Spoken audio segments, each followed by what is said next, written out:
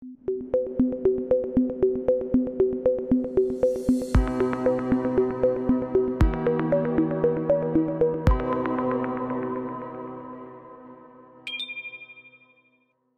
introduce our first speaker, Senator John Glenn of Iowa. I don't think I need to remind this audience that he was the first American to orbit the Earth. It was on the 20th of February 1962. I'm sure all of us remember it well. But now, as a political leader, he continues to span the globe with a very extensive knowledge of nuclear non-proliferation challenges. Here in Congress, and out with Congress, he's a relentless champion of stringent measures to contain the nuclear threat. The job is far from over, and the world is very lucky to have a tireless crusader like Senator Glenn. He has also taken an unflinching look at the damage caused by the nuclear weapons production complex in the United States to the health of Americans and to their environment. And in fact, the production system is virtually shut down because of these problems. And a massive cleanup is now being planned. His own state, Iowa, is one of the hardest hit. So we know that he is close, very close to the problems. Senator Glenn, we are indeed very pleased to have you, and I invite you to address this session of Parliamentarians for Global Action. Senator John Glenn. Thank you. Thank you very much, and I am honored for the privilege of speaking before this distinguished audience today about a subject that, as already indicated, is close to my heart, and that is the problem of halting the global spread of nuclear weapons. And I've been working most of my Senate career, I guess, on one phase or another of this. Started out when I first arrived here in '75, basically because there wasn't much work going on in that particular area. And I was interested in it, so started work at that time. Because your group is devoted to mobilizing parliamentarians around the world into action to address chronic global problems, I thought I would begin by describing how we got involved in this particular issue in the Senate and a few of the things that have happened through the years. I entered the Senate in 1975, but at that time the world was poised on the brink of a new wave of proliferation. India had just announced its so-called PNE, peaceful nuclear explosion. Germany was concluding what was then called the nuclear deal of the century, involving the export of an entire nuclear fuel cycle to Brazil. Although U.S. opposition to this sale was widely criticized throughout Europe as just another American extraterritorial attempt to enforce its own law in Europe, I think it is noteworthy that the Brazilian president just recently revealed the existence of a previously secret nuclear weapon program that began about the time this deal was concluded. Back in those days, France, meanwhile, was preparing to sell nuclear reprocessing technology to South Korea, Taiwan, Pakistan, and not wanting to be outsold, America was working up offers of nuclear reactors to Egypt and Israel. Pakistani leaders were talking of eating grass in order to acquire a bomb to balance India's capability. And after the Arab-Israeli War in 1973 and subsequent energy crisis, President Nixon and other leaders in Europe and Japan pressed ahead with their ill-advised plans to make large-scale commercial uses of plutonium, which of course is a deadly carcinogen and fissile component of nuclear weapons.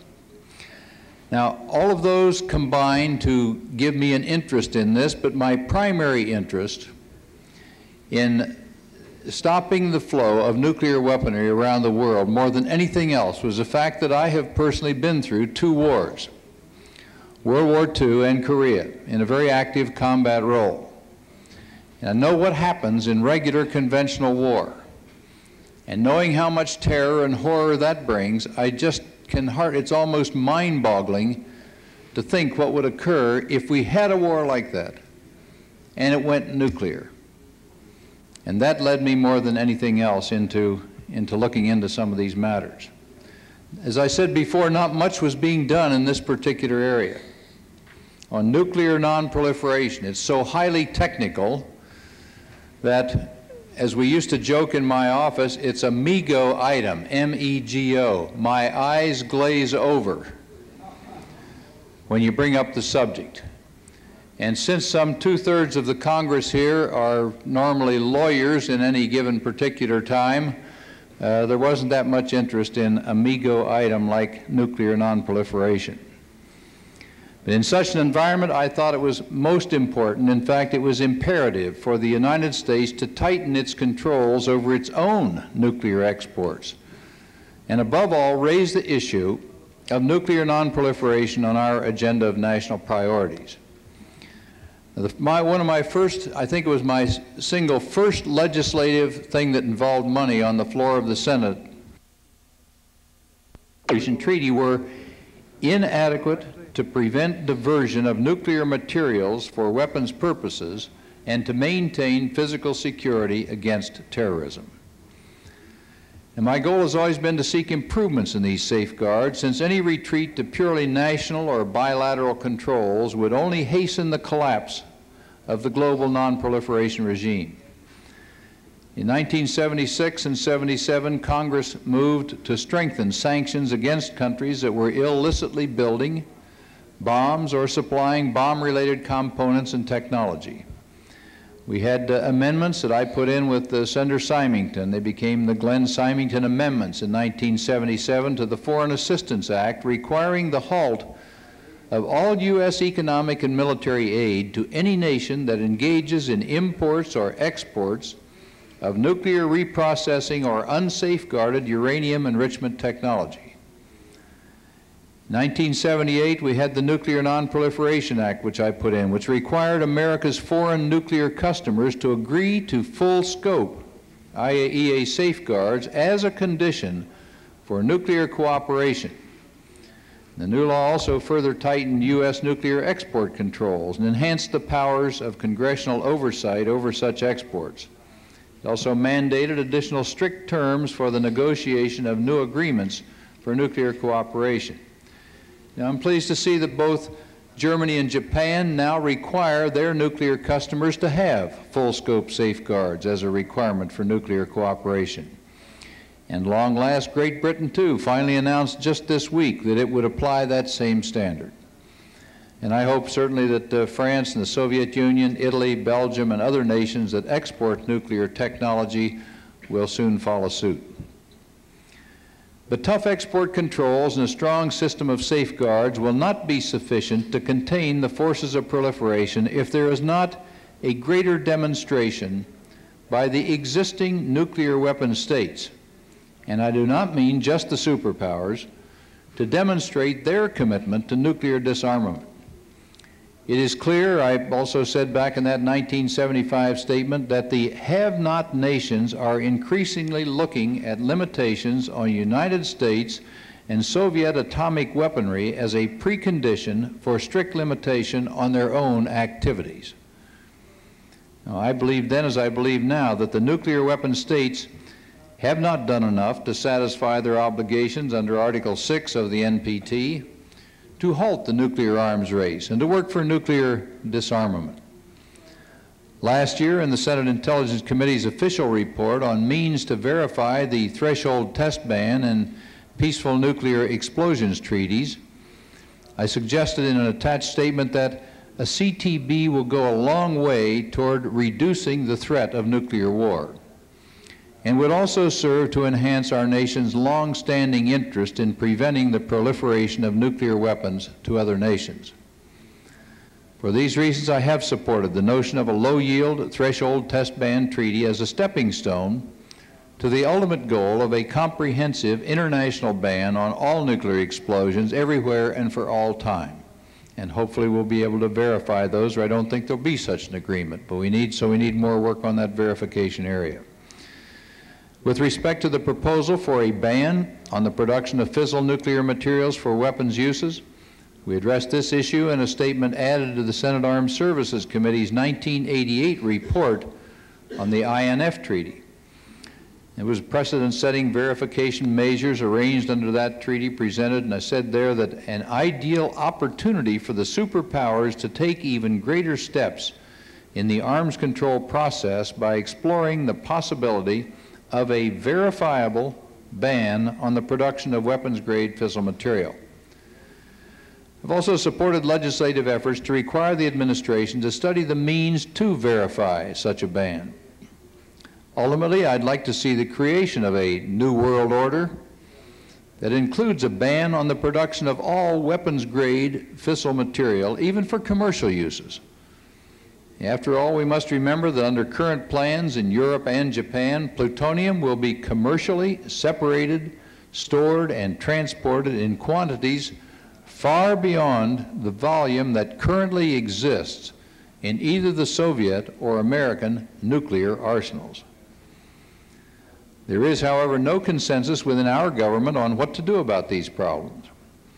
First, by granting blanket long-term consent rights for certain countries in Europe and Japan to use U.S. nuclear materials and technology for the production of bomb-grade nuclear fuels for commercial uses, our government is only bringing the day closer when some of that material will almost inevitably wind up in the hands of a terrorist group or via black market and illicit nuclear weapons program. Second, some within the administration now appear to believe that horizontal nuclear proliferation is a new rationale for vertical proliferation. In congressional testimony on June 12th of last year, for example, the Secretary of Defense cited the growing proliferation of weapons of mass destruction and sophisticated weapons technology in the Third World as another reason for maintaining our strategic deterrent. Similarly, the Secretary of Energy stated in his January of 1991 report on the reconfiguration of the nuclear weapons complex that because of the global threat of proliferation, fundamental changes in the design and material processes used in the production of nuclear weapons may be required. How ironic it would be if nuclear weapons will be called upon in this much heralded New World Order as an instrument of non-proliferation. Another issue that's finally receiving some attention in this country concerns the serious environmental problems that have resulted from our efforts over the last half-century to produce nuclear weapons. My capacity as chairman of the Governmental Affairs Committee, I've had a series of investigations into the enormous health and safety and environmental problems associated with the production of fissile materials for such nuclear weapons. In looking at the estimated $150 billion price tag for cleaning up our nuclear weapons facilities over what's estimated to be the next 30 years, I hope that any other nations that may be thinking about pursuing their nuclear options will fully consider the human and environmental costs that will incur by choosing such an ill-advised course. The decade of the 1980s was, in my opinion, a time of troubles for the nuclear non-proliferation regime. First, America continued to provide billions of dollars in economic and military aid to Pakistan, despite its continuing bomb program. Though not unique to the United States, this is a practice that's come to be called, I would say, turning a blind eye to proliferation. And second, although Israel's attack in 1981 on Iraq's safeguarded research reactor was clearly a vote of no confidence in the integrity and reliability of international safeguards, the international community preferred to focus its condemnation on Israel rather than to address the weaknesses of safeguards which had only encouraged the attack. Indeed, a decade later, the IAEA failed to detect on a timely basis that Iraq had violated safeguards commitments under the NPT. The positive achievements of the last decade, including the expansion of membership in the NPT and the creation of a series of gentlemen's agreements regarding conditions for exporting nuclear and missile technology, fall short of counterbalancing the setbacks of that period. America gave up its efforts to discourage its friends in Europe and Japan from large-scale commercial uses of plutonium and all but abandoned the goal of eliminating exports of highly enriched uranium for use in research reactors. U.S. supercomputers and other sensitive dual-use goods were approved for export to countries that were not parties to the NPT. Iraq's secret nuclear pursuits have called into question the effectiveness of national export controls and have shaken international confidence in IAEA safeguards, while the world community continued to expect the IAEA to handle growing responsibilities with a zero-growth budget. And the world impatiently awaits the conclusion of additional steps by all the nuclear weapon states to reduce their nuclear arsenals. I would say that I'm a big fan of IAEA. I think if we didn't have IAEA, we would have to invent it and support it, but we haven't given it enough support, in my view. And I believe we're also entering a particular time period where IAEA or a similar organization is going to have to also come to grips with the spreading weapons of biological and chemical nature, which in some respects have been called the poor nation's nukes, because they can be just as devastating as weapons of mass destruction. They're very easy to put together, the formulas are known, and compared to a whole nuclear program, chemical and biological weapons are far more difficult to detect and to deal with, but with some of the advances we see coming up, may be every bit as devastating as nuclear weapons have been. So I think we're going to have to get into looking at those as we go ahead now, and perhaps that can come under IAEA or some similar organization. Now, as to our current congressional activities, in the climate after the war in Iraq, Congress is clearly inclined to resume its activist role in attacking the global problems of nuclear proliferation and, I believe, chemical and biological proliferation also.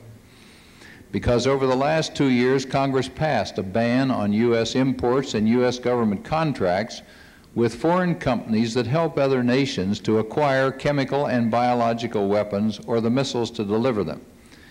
And I've introduced legislation this year to extend this ban to the field of illicit nuclear commerce and to certain activities of American companies as well.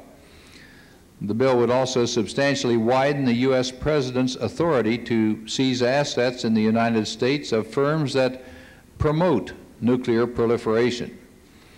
Other legislation has been introduced by my colleagues in the House and Senate that would tighten U.S. nuclear export controls even further to require nations that import U.S. dual-use nuclear goods to agree to full-scope IAEA safeguards as a condition for supply.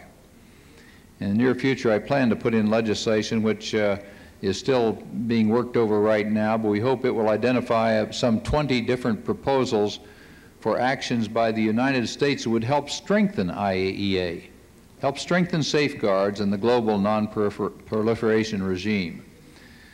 These proposals are far-reaching, and if adopted, I think would result in a substantial enhancement of the authority of the IAEA to perform its safeguards responsibilities. I'm well aware that legislation in any one nation state cannot be expected to solve the global problems of nuclear proliferation. I'm a strong supporter of collective international action to address this problem because it is a worldwide problem. And in the old world order, the primary responsibility of coordinating the international effort to halt nuclear proliferation fell usually to professional, national, and international bureaucrats who preferred to conduct their exchanges in private. And I hope we can look forward and see a day, however, when there will be additional forms of international cooperation to halt the global spread of weapons of mass destruction. Although I do not intend today to outline my own personal interpretation of the President's use of the phrase New World Order, I would submit that there is a compelling need for greater international communication on a level other than the level of the professional bureaucrat. The official conduct of foreign relations is and will remain, of course, a solemn responsibility of the executives of our nations, and I am not in any way advocating the displacement of that responsibility by our legislatures. But our legislatures have two essential missions which will be increasingly important as the world slowly evolves through the unstable times that lie ahead. And the first is oversight In both supplier and consumer nations alike, we must ensure that the bureaucracies that are responsible for regulating foreign nuclear commerce are watched very closely by the legislatures and by the public at large, both. We must work toward fundamental reforms in each of our nations to open up for public examination the whole process in which such commerce is authorized. I firmly believe that if our national publics had greater access to data on the dangerous nuclear weapon-related commodities that are approved for export, there would be a stronger political foundation for restraining such exports. In short, we must work to end the current practice that we all recognize in each of our nations of treating commercial export control data and information as though they were military secrets. It is possible to protect legitimate, proprietary, commercial information without entirely excluding the public from the extremely important roles of review and oversight. When it comes to sound legislation, there is just no substitute for a well-informed legislature, and this is true regardless of whether the issue is national or global. And there are many ways to accomplish this. Back in 1975, for example, the Government Operations Committee, now called Governmental Affairs Committee, on which I served and which I now chair, issued a 1,400-page reader entitled Peaceful Nuclear Exports and Weapons Proliferation to assist people in the Congress and their staffs in gaining background on these issues, so it would move out of that MIGO category I mentioned over, where eyes seem to glaze over when you bring up matters involving non-proliferation. And over the years, I've chaired and participated in dozens of public hearings on nuclear proliferation issues. But keeping some 535 members of Congress up to date on worldwide proliferation developments has been a continuing challenge. Last year, our Governmental Affairs Committee started putting out a newsletter called Proliferation Watch. I have some copies of it here with me this morning, and be glad to give some of those to you. Some of you may have copies of that. It started out as sort of an experiment to collate, bring together all the information out of international press and so on that regarding what the situation was with regarding proliferation at the moment, and sort of keep up with it on a continuing basis as sort of a giving a bibliography of sources that would be of use to people that were involved in the community. Its object was to make a twin effort to keep members better informed and to raise the priority of non-proliferation as a policy issue. The second challenge all of us will face in the years ahead will be to improve the lines of communications between our legislatures. Meetings like this one today between parliamentarians who share common convictions on the need to address global problems need to occur more frequently. I hope that someday we'll be able to follow parliamentary debates in our nations and internationally much more closely than they're followed today. Here on Capitol Hill, we have an online information system that indexes all congressional debates. The debates in all our legislatures must be more readily accessible, perhaps by means of a similar system of computer indexing. I hope someday to see activist members of other legislatures holding hearings and issuing their own publications, perhaps even your own versions of a newsletter like this Proliferation Watch that we put out here, which will help educate other members of parliaments about the threat of proliferation and the need for collective actions to address that threat.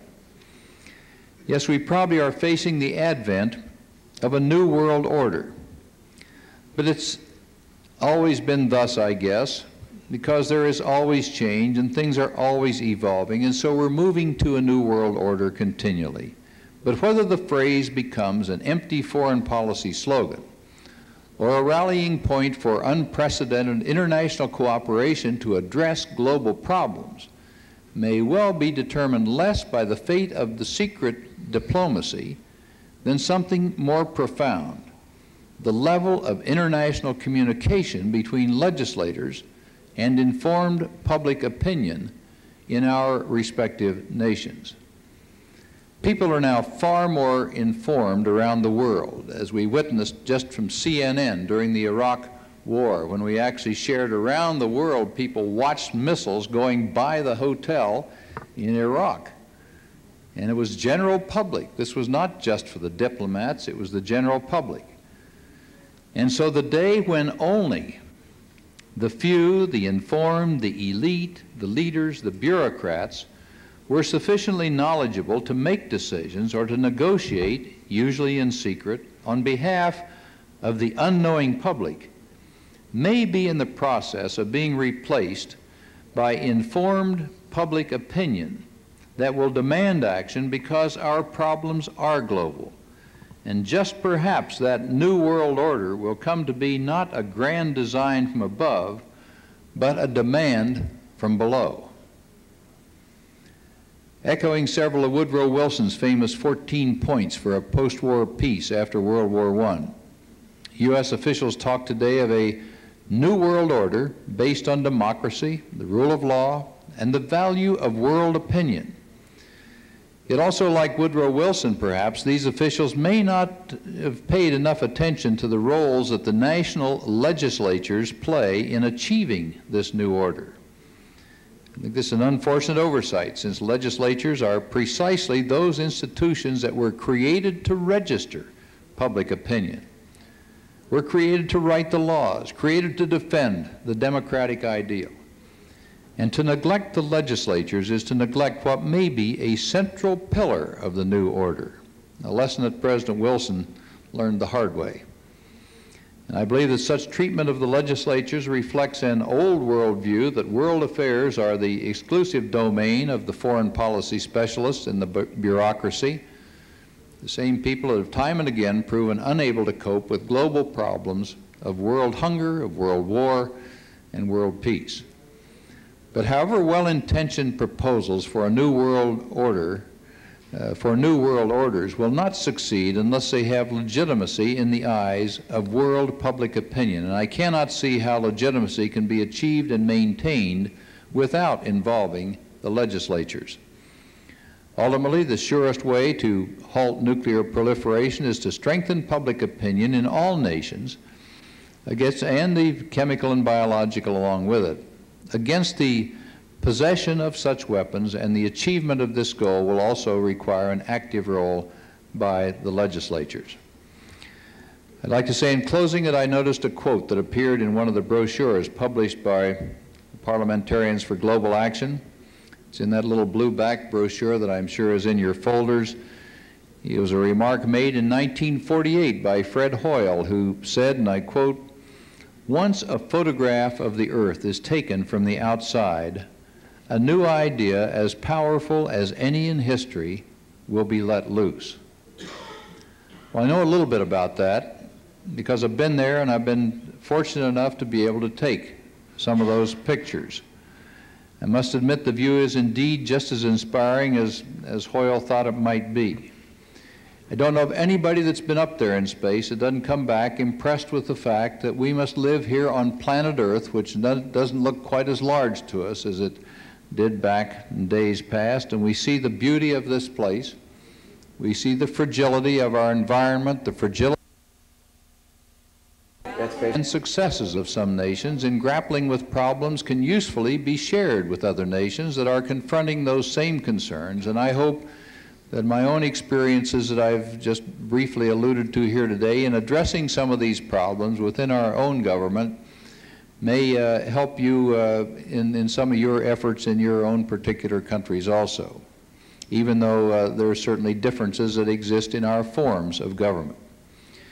It's perhaps noteworthy that the two mottos that appear on the Great Seal of the United States, Novus Ordo Seclorum, which means New Order of the Ages, along with E Pluribus Unum, out of many, one, show our national commitment to collective approaches to problem solving and our determination to build a better world for future generations. So I salute the efforts of your organization to accomplish both of these objectives. I wish you well in your pursuits, and we look forward to working with you in what's a common goal for all of us. Thank you.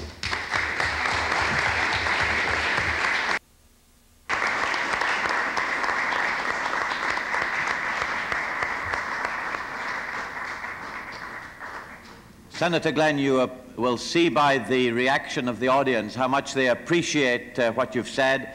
I would like to endorse that and echo the thanks to you for setting the scene in such a comprehensive, authoritative, but above all committed way. We're most grateful to you. Now, we know that you have other commitments within this U.S. Senate, and we do appreciate the time you've taken and the fact that you now have to leave us. We wish you well in all your efforts in the U.S. Senate in this field, and thank you very much again for all that you've said to us.